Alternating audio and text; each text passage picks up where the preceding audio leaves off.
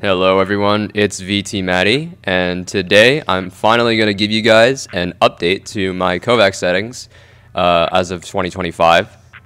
The last time that I did a guide through my settings was, I think, pretty much 1 year ago, 2024, and since then there's been a lot of changes to the game and how I do things, so let's just jump right into it. I'm going to go through each one of these tabs and show you guys each of these settings first. And so you can just copy them and just have fun running what I run.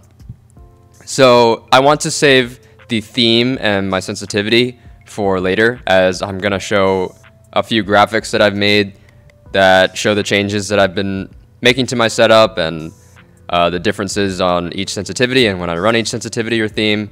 So I want to save that for later. But this is what it looks like on main. I run 103 FOV Overwatch for pretty much everything nowadays. Most scenarios don't really require the higher FOV requirement. However, if you do go to older scenarios from Voltaic Season 3, and some very original KovaaK's scenarios, they'll be quite limited at 103 FOV, so usually you would bring this up to, say, 105 if you're seeing things like a little bit up close, and then, 110 for Vox TS, 120 for Kin TS, and then 125 for maybe Psalm or some really wide stuff. As for crosshairs, I will go over this later when I go over visual themes, because the crosshair that I choose highly depends on the theme that I'm running. As for game FPS, menu FPS, I keep this capped at around some arbitrary high number. I know that some players like to cap their FPS because of screen tearing or stuttering, but it's not really too much of an issue for me, and if it is, then I'll just cap it at something lower, like 999, but it's not really something that I notice. And menu FPS, I just keep that at my monitor refresh rate cap because it's whatever, doesn't matter. So countdown before challenge start, I have this on at a quarter of a second because I don't want the scenario to reset whenever I reload the scenario, and the bots will already pretty much be moving by the time everything started. So this gives me just a quick moment to reset myself, and it's just a nice delay to have before I actually start a new run.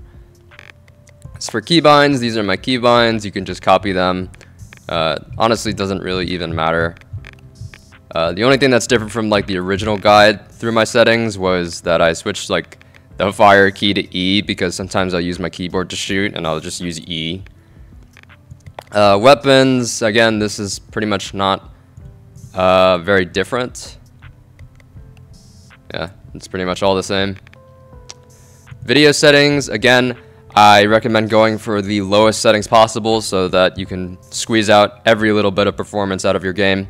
Obviously, it's the aim trainer, so getting good performance is not really a challenge, but I still think just highest frames possible, you'll get the most. The one setting that I do want to talk about here is this scene color setting. You would want this on medium if you do run glowing bots, because if you have it on low or off, then you'll have problems running those themes with glowing bots. And yeah, I don't really run glowing bots anymore in most of my themes, so I could probably turn this off, but I'm just leaving it how it is. Moving on to visuals. Like I said, we'll go over themes later in the video, but generally in this visual tab, you should worry about these two settings. You want to have these off, and you want to have bullet hole duration set to 0. It's very distracting when I see other players have this stuff on. You don't want any of those extra cosmetic distractions on the map during your run, so just turn all of those things off. It's not going to help you. And this is at the moment set to Clover Alternate, which is probably the best theme in KovaaK's, but we'll go over that in a second. In terms of sounds, these are the sound settings that I use. Sometimes for certain hit sounds I will bring up the hit pitch, and let's see what else.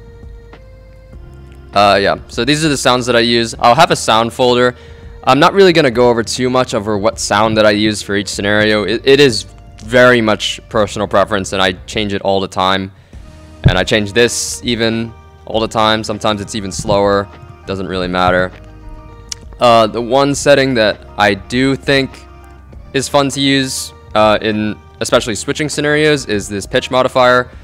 This basically just tells you if you're hitting consistently in consecutive shots, and it will increase the pitch for each consecutive shot hit. I think it's a good feedback to have on certain scenarios, but I don't run it all the time. But just know that that's around if you want some extra audio feedback for your tracking or your accuracy.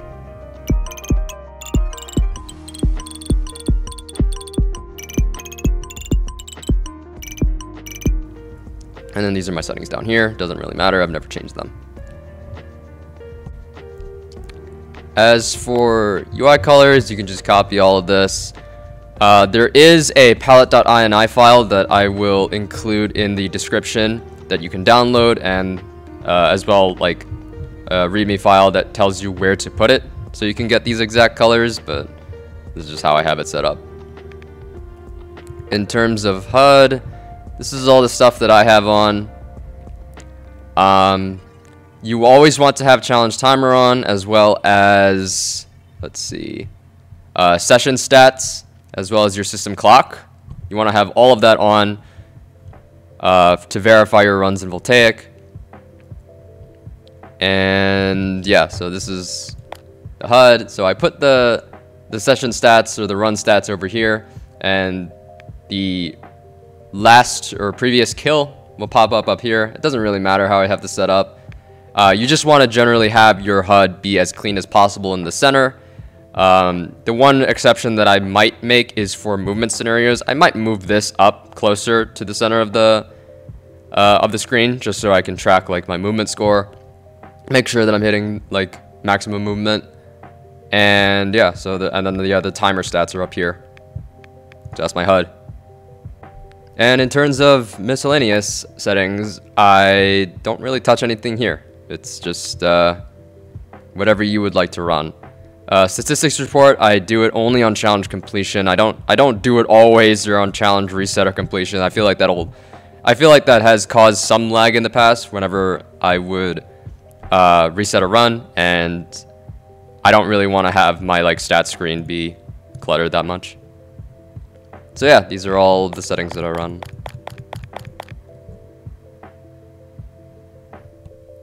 Okay, so let's finally get to what probably half of you guys clicked on this video for, which is my sensitivities.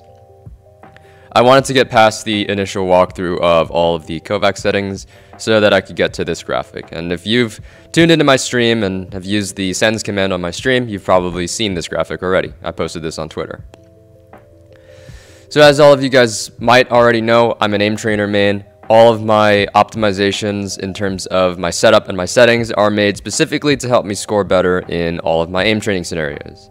And that includes especially sensitivity. And I run a different sensitivity depending on each aiming situation or each category, and according to like each game or each hero within a different game, like Overwatch.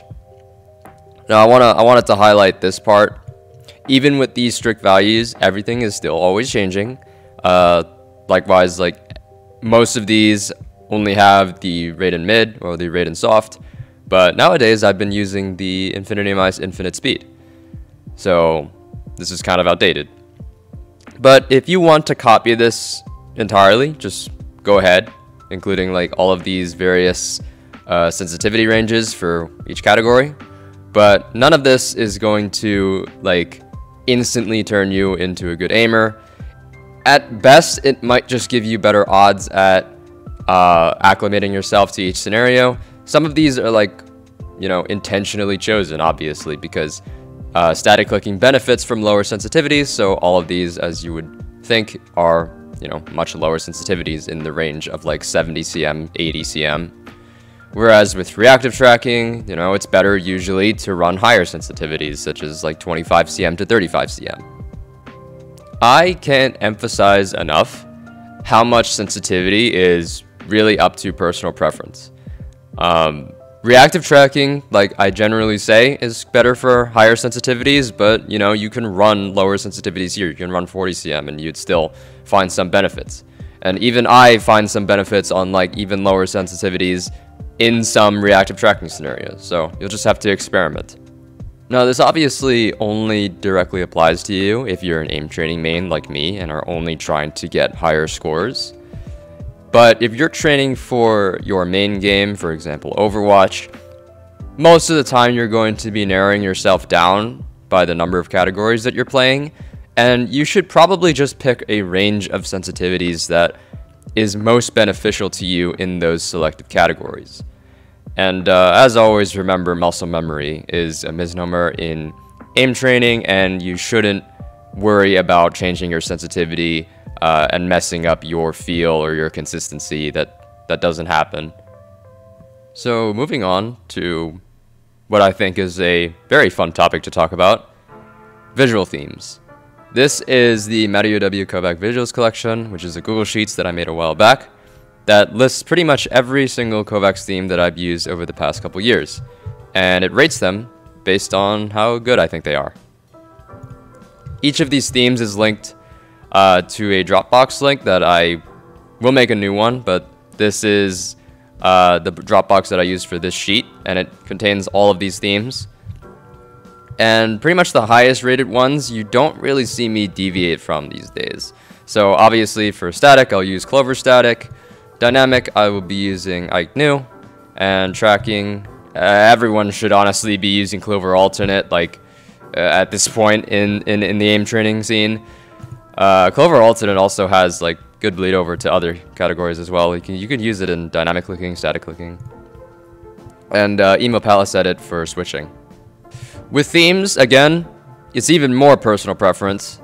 You're going to have to experiment with what you think works for you, and obviously like what works for, you know, how long you want to stare at these themes and how long you want to aim train for. Like obviously some people have had problems with Clover Alternate being too bright, so they've maybe switched to something like Sistroid's theme or the darker Clover Control theme. Some people just have preferences for how they want their aim trainer to look, so people obviously might prefer Emo Palace Edit, like me, over the normal Emo Palace, which has the reflective walls. And for static clicking, you know, static clicking is really the only rule-based theme where it's necessary to have a pure color wall because there's no reading to be done of target distance away from the wall or target depth.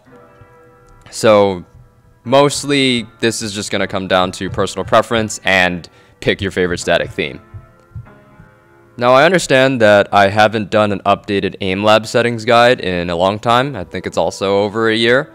But most of the settings that I used or showcased in that old AimLab video are all going to be the same. Nothing has really changed about AimLab except for the format for how they organize settings. So if you want to have my older AimLab settings, go check out that video. It will be linked in the description. And in terms of AimLab themes, in the new Dropbox that I'll be making for this, which will also be in the description, I will include my newest AimLab themes that I've been using over the past few months. And that should wrap it up for my KovaaK settings updated to this year, 2025. Let me know what you guys think in the comments, as well as if you use any of my settings, crosshairs, visual themes, or sensitivity ranges that I've showcased in this video in your experimentation. Let me know how it goes and if you get any new high scores using my settings. Follow my Twitch stream at twitch.tv/Matty_OW for more aim training content and Overwatch gameplay. And as always, happy dot clicking.